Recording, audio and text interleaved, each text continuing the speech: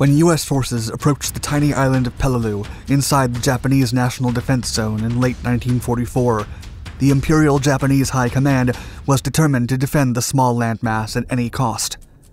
By then, the Empire was strictly on the defensive, as their forces had suffered blow after blow while they slowly retreated to their country. A regiment of 10,000 men belonging to one of Japan's most experienced and capable regiments, the 14th Infantry Division, was sent to reinforce Peleliu. Their instructions were to hold the islands with their lives, and they were prepared to make the ultimate sacrifice to halt the American incursion.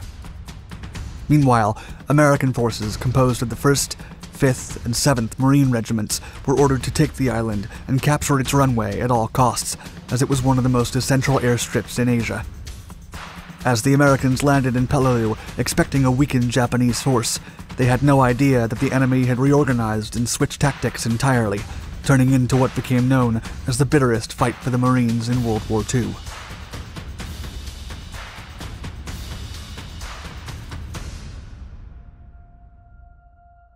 A critical objective.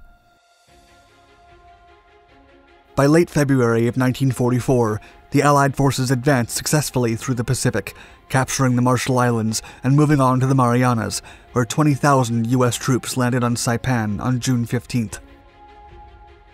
After a fierce battle where the Japanese offered an outstanding resistance, Saipan was finally under Allied control by July 9th, and the neighboring Tinian and Guam Islands were also captured by late August. Japan was losing ground fast, as the Allies had penetrated their so-called absolute national defense zone. Consequently, their commanders were becoming more desperate and ruthless week after week, and soon began embracing suicide attacks as their inability to hold back the Allies by traditional military means became more evident. Following their streak of victories, the next objective for Admiral Chester Nimitz's Pacific Fleet was the Palau Islands in the Western Carolines, roughly 500 miles east of the Philippines. The first island that needed to be captured was Peleliu, a tiny area with only 5 square miles of land. Taking Peleliu was deemed a critical objective for the Allied war effort, as it was the location of one of the largest airstrips in the region and could be used by the Japanese to send aerial raids to the islands around it. If the Allies wanted to liberate the Philippines from Japanese control, they needed to disable the airstrip first.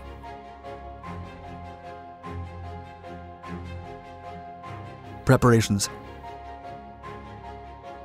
In 1944, Peleliu was occupied by about 10,000 Japanese soldiers of the 14th Infantry Division, led by Colonel Kunio Nakagawa. The island had been systematically reinforced and fortified for several months now, and the Japanese servicemen were well armed with 81mm and 150mm mortars and 20mm anti-aircraft cannons. They were also supported by light tank and anti-aircraft units. After the devastating defeats in the Solomons, Gilberts, Marshalls, and Marianas Islands, the Imperial Army researched new defense tactics.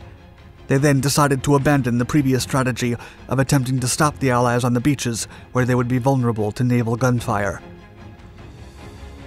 The new strategy entailed disrupting the landings at the water's edge to then execute primary defensive operations further into the islands. Colonel Nakagawa used the island's rugged terrain to his advantage and converted the numerous cave systems within the landmass into an intricate honeycomb system of bunkers and fortified positions, essentially creating a massive fortification out of the natural terrain. Japanese engineers also installed reinforced steel doors in the natural tunnels connecting the caves and built slanted cave entrances to prevent grenade and flamethrower attacks. Nakagawa also used the high ground to his advantage, concentrating his defensive forces on the island's highest point, Boomer Brogal Mountain. This collection of mountains and hills gave the Japanese a clear view of many of the beaches and allowed them to defend the precious airstrip from above. Meanwhile, the beaches were crammed with thousands of obstacles for the landing craft, mainly mines and several heavy artillery shells that would explode when run over. A battalion was also placed on the beach to delay the inevitable American advance inland, where the real defenses were set up. On the other hand, the U.S. was determined to capture Peleliu, and in September of 1944, they began sending over 17,000 members of the Marine 1st Division to the island. Like the elite Japanese troops garrisoned there, The chosen U.S. forces were among the Marine Corps' best-trained troops. The invasion would also be supported by several battleships, heavy cruisers, and light cruisers that would rain fire over enemy defenses before the landing occurred. The Marines were led by Major General William Rupertus, who was highly confident in their ability to claim the island swiftly, even going as far as saying that they would not need more than 3 days to capture it. However, the U.S. forces had no idea that the Japanese had shifted their tactics, and they planned to go into the island employing the same strategy that they had used in several amphibious attacks before. Landing in Peleliu.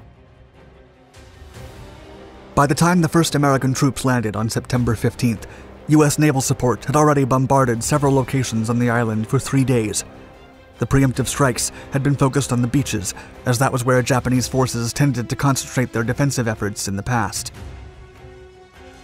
As the Marines descended from their landing craft, they were immediately engaged in a crossfire as the Japanese opened the steel doors guarding their posts and began to fire. The artillery came from both flanks, with 47mm guns and 20mm cannons, destroying 60 tracked landing and amphibious vehicles in 1 hour.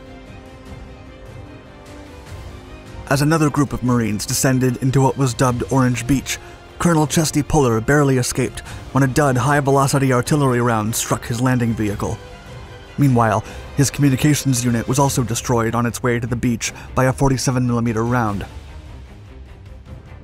Covered by coconut groves, the 5th Marines made the most progress on the first day, successfully pushing toward the island's airfield. Still, they were soon met by a massive counterattack, as Nakagawa's armored tank company rushed across the airfield to repel the Marines. The Americans then returned the fire, and the effort was quickly overwhelmed by U.S. tanks, howitzers, naval guns, and dive bombers. As the sun settled in the distance, the Americans held most of the beaches, but little else. By then, the Marines had suffered 200 casualties and 900 injuries, but Rupertus was still confident that the Japanese would quickly crumble. Mounting obstacles.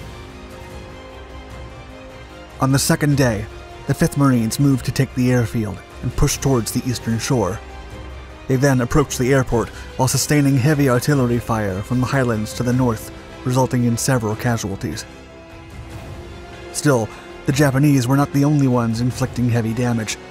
Temperatures surpassing 115 degrees Fahrenheit were causing many soldiers to perish due to heat exhaustion as they attempted to overwhelm Japanese positions.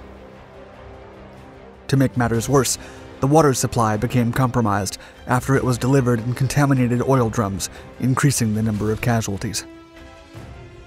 Despite all the obstacles, the Marines were able to capture the airfield, but they were relentlessly attacked by the Japanese hiding in the island's central mountains. By the third day, and still under fire, the Marines began to use the captured airfield to their advantage, conducting several aerial strikes across the island, dropping napalm in cave entrances, and clearing out the jungle to reveal the Japanese hiding spots. From then on, the exhausted Marines had to storm each defensive post one by one, using smoke grenades to conceal themselves and disable the Japanese weapons while infiltrating the caves.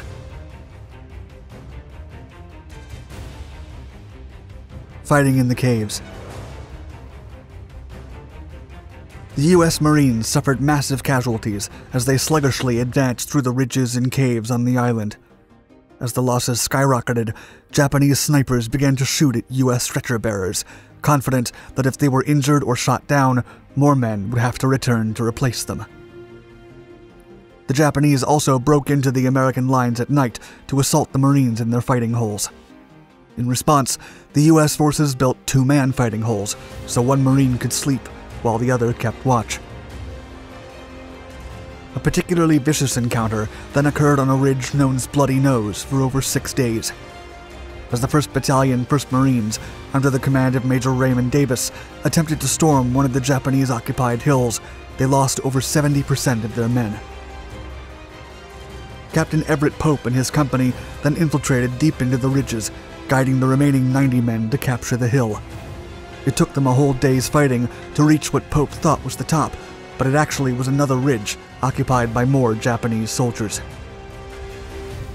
Realizing that the enemy forces clearly outnumbered them, Captain Pope set up a small defensive post, which was then assaulted by the Japanese throughout the night.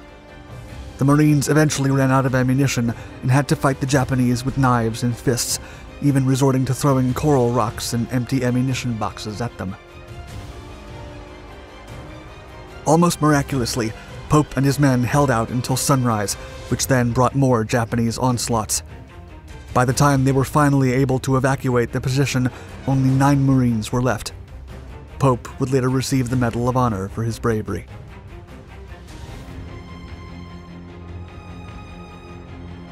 Aftermath.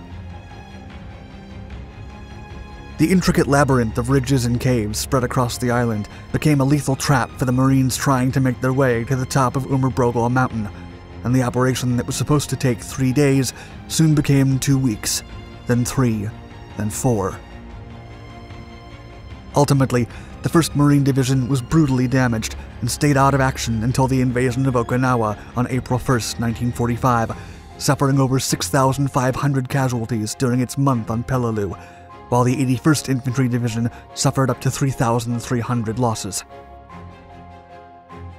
On the other hand, the Japanese lost over 14,000 men, close to 10,000 on Peleliu and the rest in the nearby islands. The Imperial soldiers fought fiercely to the end, with Nakagawa fighting until all hope of victory was gone, and then committing a ceremonial suicide. Notably, the Japanese were so devout to fighting until the end that a Japanese lieutenant continued hiding on the island and conducting guerrilla warfare until 1947. It would take a retired Japanese commander to convince him that the war was over and that he needed to go home. The battle became highly controversial in the United States due to the enormous casualties suffered, on top of the island's lack of strategic value. Further analysis revealed that the Japanese soldiers on the island lacked the means to interfere with potential U.S. operations in the Philippines, while the captured airfield did not play any role in the subsequent invasion of the country. Instead, the Ulithi Atoll in the Caroline Islands was used as a staging base for the invasion of Okinawa. The battle could have become an even greater scandal if it wasn't because minimal news reports were published about it. This was partly due to Rupertus's initial prediction of a 3-day victory, which attracted only 6 reporters to the scene.